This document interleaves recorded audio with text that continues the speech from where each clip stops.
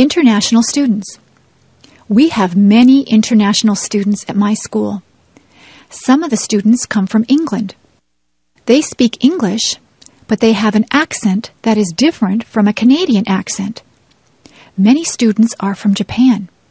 They are learning our language and our customs. We have students from Germany, Italy, China, Korea, and Iran. We try to make those students feel welcome here. The students like to see what is here. They go sightseeing. They visit all the places that the tourists like to go to. Niagara Falls and Toronto are interesting places to visit. The students practice their English by talking to Canadians. When they first get here, we show them around. They do many exercises to learn the language. They listen to English songs. They read storybooks that are written in English. They listen to English language tapes. The best way to learn the language is to talk to other people. It is good to ask questions in English.